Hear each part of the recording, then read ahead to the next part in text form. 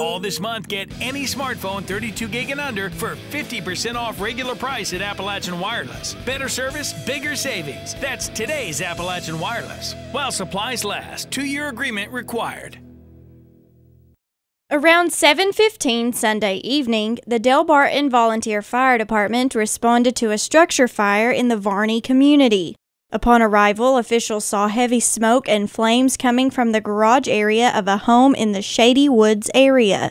Fire officials say they were able to save about half of the home, but the homeowners lost a lot of personal items to the fire.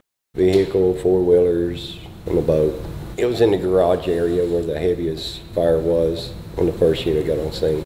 While everyone inside the home made it out safely, a few firemen were treated for exposure to smoke. We had 3 firefighters that overcome from smoke and heat exhaustion. And we took care of that on scene by calling EMS.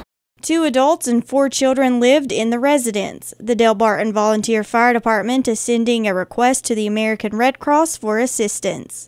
Reporting in Varney for EKB News, I'm Shelby Still.